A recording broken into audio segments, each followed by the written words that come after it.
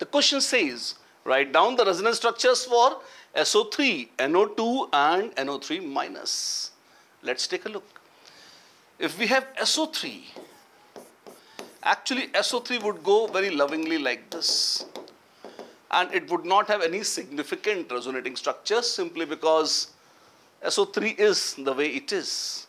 The most stable structure is this, and the other structures would not be close to stability as comes to this one.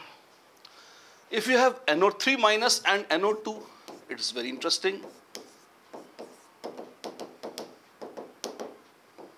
This is an odd electron molecule.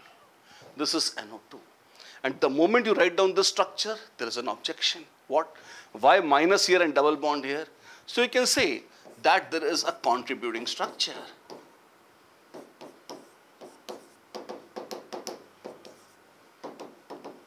Like this.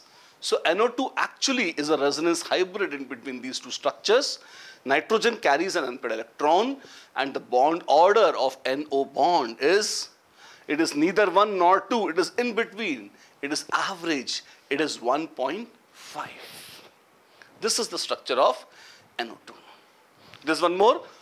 Well, write down NO3 minus. If you have seen NO2, I'm going to modify this and convert this to NO3 minus as well. How? Watch. This is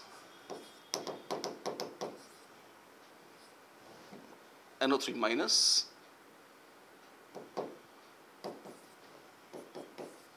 I'm just putting formal charges there, like this. And double bond can here, and there is one more place on which double bond can go. And what is that? Just at the top, like this. So these are the three contributing structures of NO3 minus.